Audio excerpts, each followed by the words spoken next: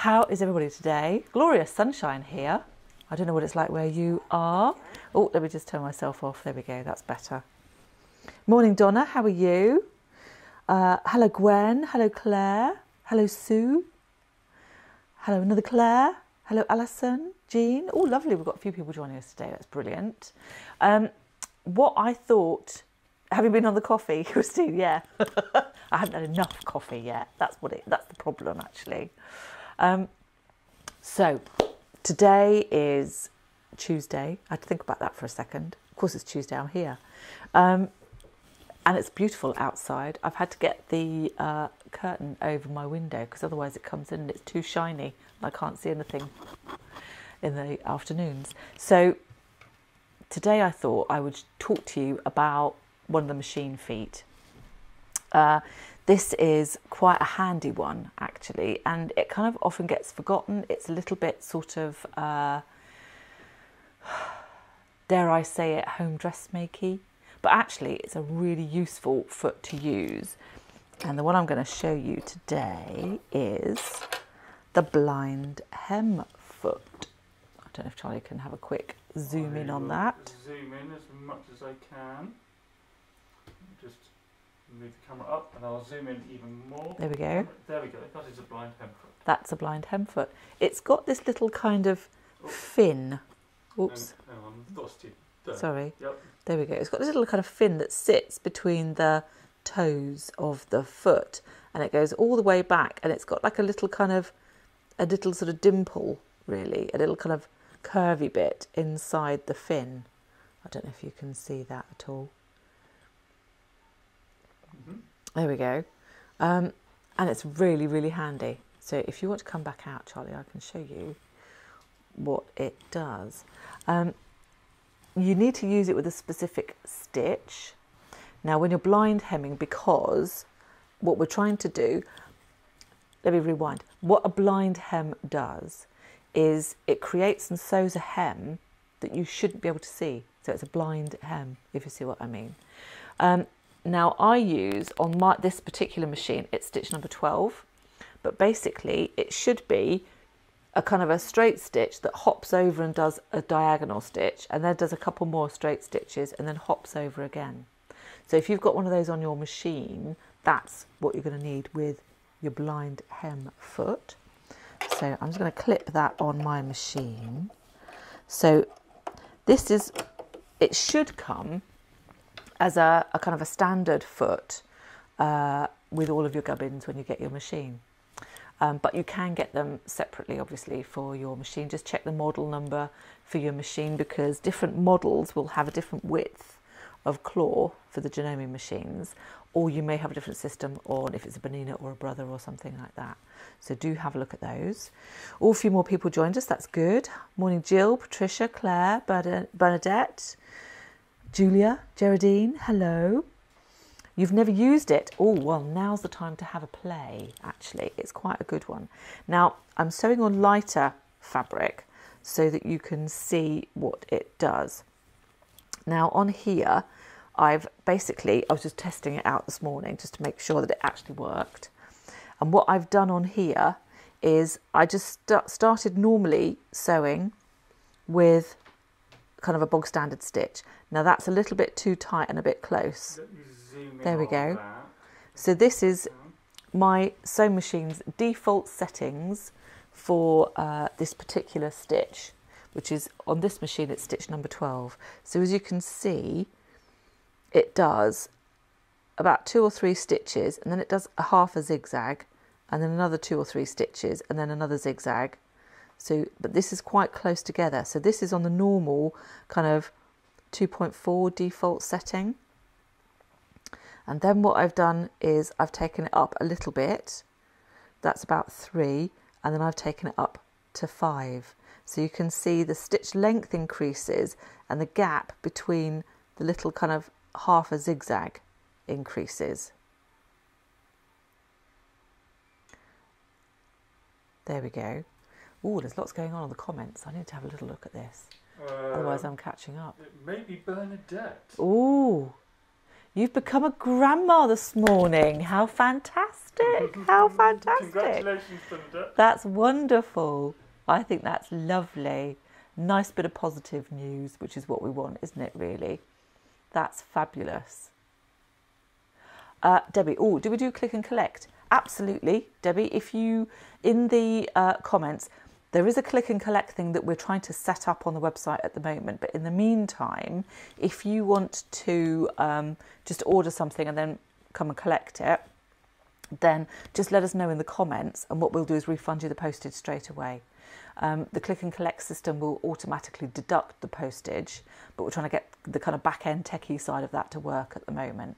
But if you do want to come and collect, then let us know, and what we'll do is we'll pop it in the box outside for you with your name on it and everything. So all you've got to do is just pick it up, and that means it doesn't matter what time, whether we're here or not, it'll be in the box. It's quite secure, so you can come and do it that way, which is quite cool. There we go. Oh yes, Sharon became a grandma again on Thursday as well, which is really cool. There we go. How to fold the fabric.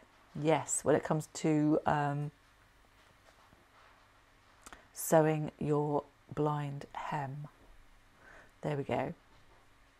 Right, so basically, once you've got your stitch selected, now I'm going to go back and show you what to do.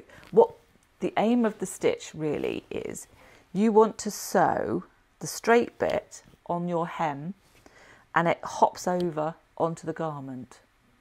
Okay? So shall I zoom in? So if you go in again, so basically, this is my just test piece, and I'll show you how to set it all up on your machine in a sec. You want to sew the main part of the stitching goes on the actual hem of your garment, and then it hops over onto the main part of your garment, because what you're going to see on the right side are the little tiny dots where it's hopped over and just caught the folded part of your hem. So this will be the main garment. Now obviously you would use fabric thread that matches so that it blends in a lot more. So what I'm going to do is I'm going to show you how I'm setting up my fabric. So I've neatened, this is a sample piece, but it's my hem effectively. So what I've done is I've neatened the edge already with an overlocking stitch, but you could just tuck it under with tuck under 1 centimetre and have a double hem if you wanted to. If you've got quite a nice sort of fabric that wants a nice weighty hem, I would do a double hem rather than just overlock it. Now I've just turned it up and pressed it, and I've got my pins going kind of at right angles to where I'm stitching. And that's quite important, because what we're going to do is flip this over so that we can sew it and keep the pins in at the same time. So what I want to do is, now if I've pressed up my hem like that, what I want to do is to tuck it underneath the garment. Does that make sense? I hope so. Oh, like that. Just looking at the comments, Julia says, if I'd known how much fun my grandkids would be, I would have had them first. I think that's really funny. Amy says, if we click and collect, could I leave the cake in the box? I think Charlie would be very happy if you did that, Amy. Please. Yes. Morag says, it's a lovely day on the Mull of Kintyre. What should I sew for myself at the weekend? Yes, I said I was going to sew at the weekend, didn't I? If I'm honest, actually, I did a lot more planning at the weekend. One of the nice things about coming here on a Saturday is there's nobody else here, apart from Charlie, who's hiding in the other office, and he's usually got his headphones in. So, and talking very loudly on Zoom. Not on a Saturday, no. So I'm here on Saturday, and it's lovely. I'm in my own little space. I can have music on really loud to try and compete with the drumming music school next door, which is quite interesting. And it's really nice to have time to think, actually, a little bit of headspace. So I did do a few repairs. I altered something that I'm in the process of making at the moment, did a couple of repairs on a couple of things, and actually looked at a different system of pattern cutting, which was quite interesting. Getting a little bit nerdy now, I'm afraid, but I was doing a lot of planning for a big project that I'm working on. So that was kind of my Saturday. So not really too much sewing, a bit more headspace really, but thank you for asking. There we go. Oh, Luann's off to Cornwall. I'm working, but it'd still be so nice. Cornwall. Do you know what? We looked at going to Cornwall. How flippin' expensive is it at the moment? Honestly, it was bonkers, wasn't it? It really was. So hopefully we'll be going down a bit later on. But anybody who's down there at the moment, just content yourself with the fact that I'm very jealous. So let's get back to the hem. So what I've done, let's recap that quickly before I got distracted by the comments. There we go. So I pressed up my hem and I've pinned it in place. And what I'm doing is I'm tucking it back underneath the garment. So I'm just seeing the first kind of centimetre of the hem. So for me, it's really easy to see because I can see the overlocking. But if you've tucked it under, then you just want to see the first kind of centimetre of your hem. So now I can tuck that underneath my foot so that the fin is butting up against the edge, the folded over edge of your garment. And I'm just sewing onto the hem part, and I can see, because I've pinned vertically, I can actually see where the pins are holding my hem in place. So it makes it much easier to keep everything intact, but then I can pull the pins out when I need to. I hope that makes sense. I'm close up now. That's cool. Oh, Linda's down there already. Oh, lovely. And Luann's putting on expenses. Oh, I don't blame you. Right, so what I'm going to do now, because I had my little practice go here, I know that I need to sew quite wide. So really, your stitch length should be above 3.5 at the very minimum, really. That way you're going to get enough stitches. So I'm going to take out my first pin. Now, what you might want to play with is the stitch width, because really when I'm just dropping that down, I want to catch just a couple of threads from the folded part of the hem. So let's just have a little look and see how that's going to work. So that's just hopping over. There we are. So what I'm doing is I'm making sure that the folded part of my garment is running along the edge of the overlocking. And that way I know I'm going to keep it in a nice straight line. So it's literally just doing 3 stitches and then hopping over. Now, if I was working with a much thicker fabric, so a boiled wool or something like that, then I would need to increase the width, because I would want there to be a bigger hop over, if you see what I mean, to grab some of the fabric on the garment side. If I'm working with a slightly finer fabric, I might want to reduce it slightly so it's not taking such a big jump over to the folded section of your garment. And also, don't forget, you will probably want to use thread that's going to match.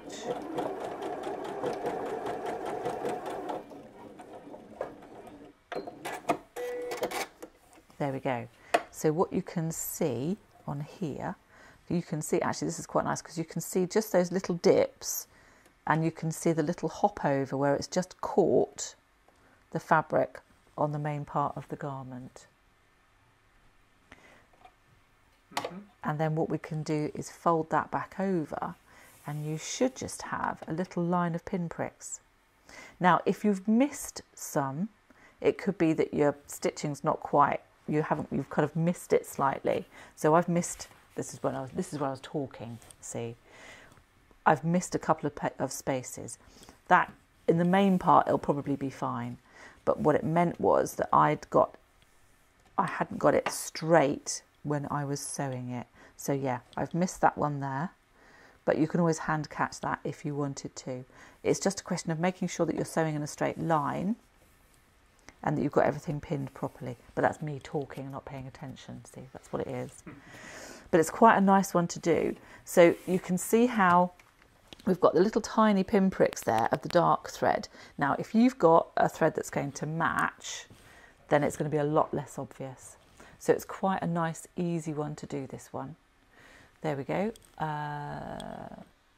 Never mastered this. Does it work better if you don't press it? I wouldn't press, so I would press your hem up first. You're coming back out, there we go. I can talk to camera again. There we go. So we've got, I would press it up first and give that a nice press. When you fold it back again, I wouldn't press it because you don't want to have that crease in place, because ultimately you want it nice and flat. So I wouldn't press it a second time.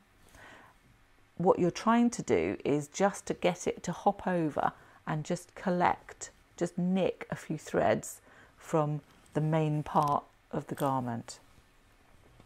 So by doing that, not letting it, not creasing it properly, not folding it, you're just giving it that soft edge to capture. Does that make sense? I hope so.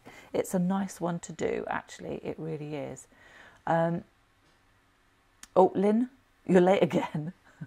But you've got the coffee and you're ready for the rest of the demo. It's a short and sweet one today, I'm afraid. I will show it to you again, though, because what I can do is if I fold over that bit, actually what I could do is if I fold that over and crease that there, and then I can fold that back on itself again. So basically what we're doing, I'll do you another version. So this time, slightly more cack-handed. So all we're doing, basically, it might be able to see it a bit easier on here. Yeah, so if I change the stitch, if I increase the stitch width, you'll see what happens. You get a bigger bite of that bit kind of coming over. Morning, Laurie, how are you? And Christine, hi.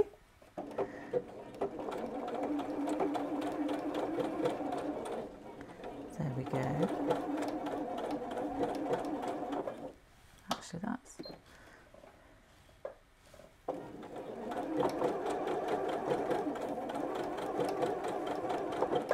There we go. So I've actually increased the width. Now you can see very slightly, there's a slightly longer thread that comes through. Do you want to angling it towards there we go. The camera? That's clearer, yeah. Yeah? Yep. So we've got little pinpricks here, and I've increased the stitch width slightly, so we've got a slightly larger bit. Now actually you could use this as a proper feature if you wanted to. If you wanted to have a contrasting thread with a slightly wider stitch length, you could actually use that as quite a nice feature. So if you'd got like a navy blue skirt or part of the dress and then had lovely orange top stitching, but you could have an orange thread on your blind hem so that just around the edge of the hem you've got these little dashes, which could actually be quite a nice feature. This is part of knowing and understanding the different techniques that you've got. If you are increasing your technical vocabulary, i.e. you know what things do what, then you're increasing your chances of being able to use them creatively. So it's actually making a feature of something. Does that make sense? So normally you'd be trying to hide the hem, but actually why not make a feature of it? And you could even have a fabulous multicoloured thread.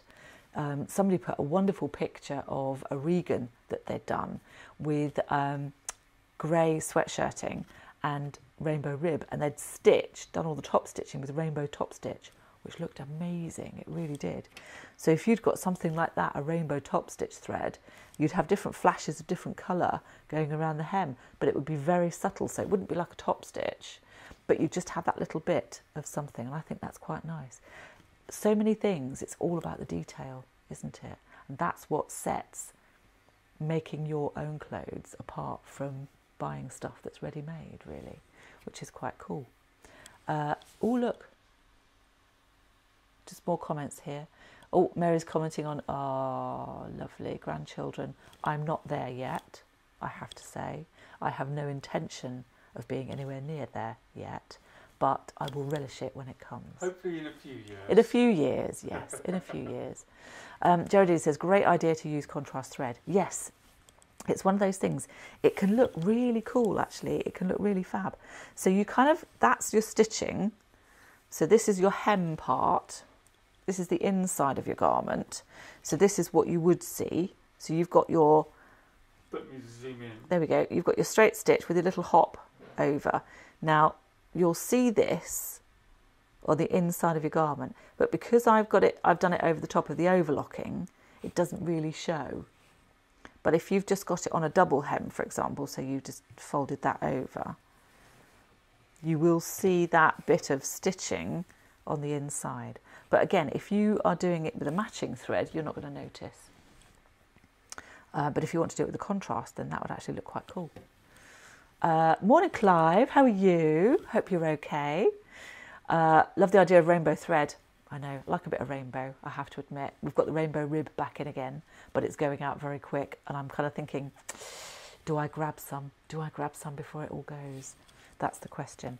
So I hope that little kind of tutorial on the blind hem foot has helped demystify. It's one of those things that just have a go with.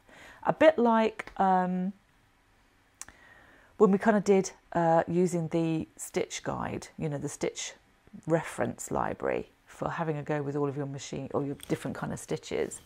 If you've done that, then you'll find the best stitch for the right stitch for the right job kind of thing. And it's definitely worth having a play around with, actually knocking up a few samples, maybe in some different kinds of fabric as well, so that you can work out what kind of stitch settings are going to work best with the different kinds of fabric. So you'll need a longer stitch and maybe a slightly wider stitch to work with thicker fabrics. So if you've got some, I don't know, wool suiting or a bit of boiled wool lying around, have a go at doing a sample with some of that. If you've got a cotton lawn as a kind of an alternative, a lighter weight fabric, have a go at using some of that as well. So just neaten or double turn your hem and have a little go, and then keep that with all of the other stitches that you're kind of practicing, and make a little note with it. Calico is brilliant because you can actually write on the calico as well, which is fab. It's a great little one to have a go with. Ooh, rainbow rib. Have we tempted you, Clive? There we go. The kids saw the rainbow in the parcel and want it for themselves. Oh, Amy. No, I think that's best kept for you, actually, isn't it? I think you definitely should. So do have a go with a blind hem foot. It's brilliant. So if you're doing things like the Portia trousers, the hem on the Portia trousers would be brilliant done with the blind hem. Equally with the Cressida jumpsuit, or even the Cressida as a dress, that would work really nicely. It's a nice little technique that you can use on that. Helena, we've done, because it's a slightly curved hem, we've done a narrower sort of hem with that one. So yeah, it's quite a nice one to do. You can also do it inside facings. It's a little bit trickier, and maybe I'm going to do another tutorial to show you how to do that, but it's a nice way of doing it. Sorry, Catherine, I know we started without you, but don't worry, you'll be able to find it on YouTube later. So you will be able to catch up.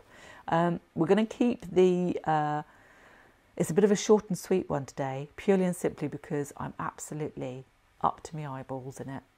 I've got so much to do. We're planning on having a week off soon, so we're trying to make sure we're kind of catching up before then. We have still got the deadline for applying for the production assistant is on Friday. So if you know anybody who's got really good Adobe skills that has a little bit of pattern cutting and maybe some sewing under their belt as well, do let them know. It's a full-time post, but we will consider part-time as well.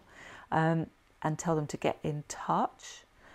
Couldn't see the rib on the website. Where can I see it? It should, Clive, it'll be in the jersey fabric, jersey knit fabric section.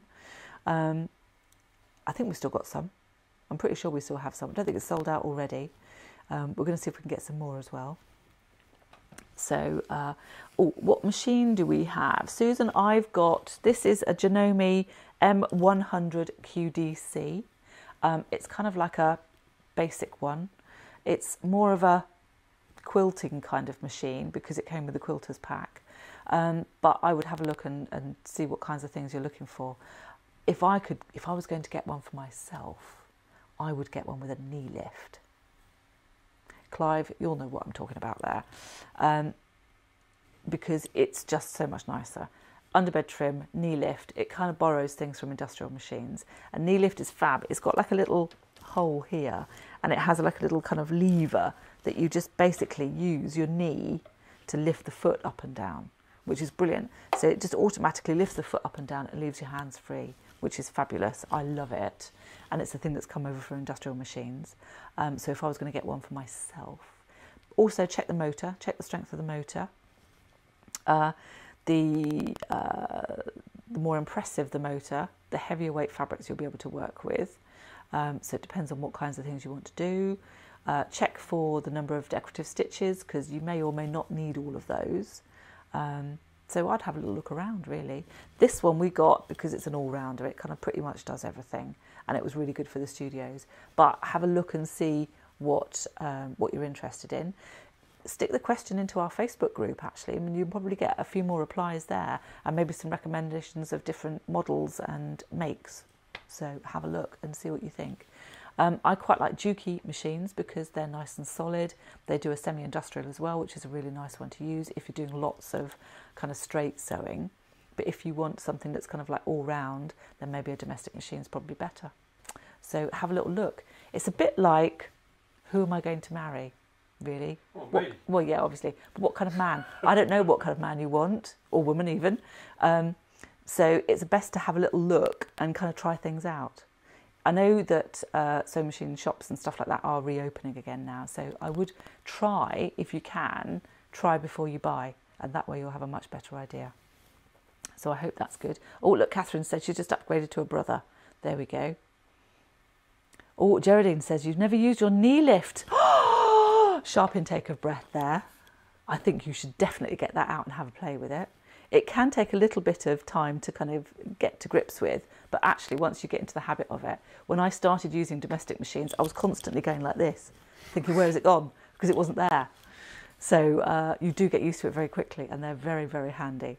Yeah, oh, Donna, she loves her knee lift as well. That's brilliant. That's really cool.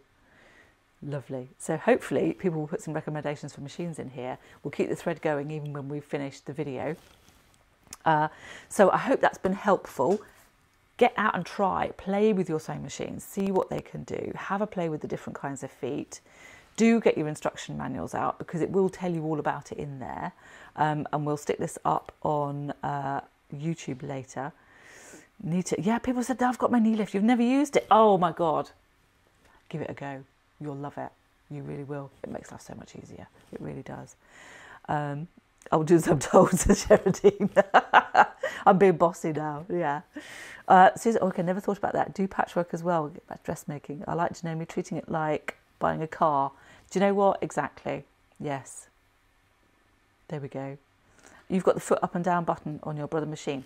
That's handy, but also you've still got to take your hand off and use the foot up and down kind of thing. With your knee, you've still got your hands there, so you can just lift your knee and get things in the right position. It's dead handy.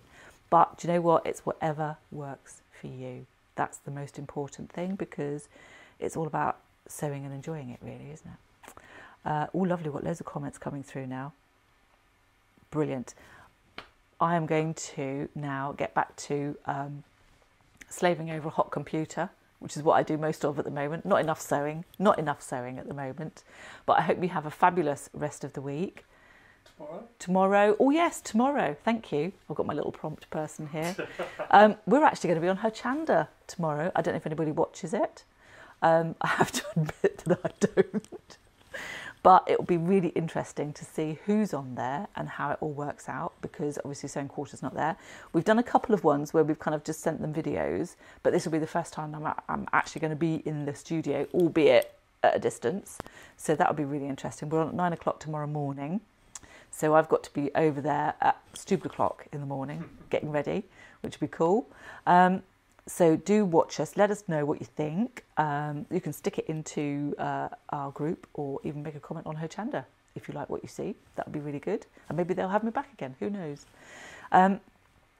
So I must admit, I haven't actually watched Hochanda. So, well, other than bits and pieces. Yeah. I've kind of bits and pieces, but it's not something that I've had on kind of in the background or anything like that.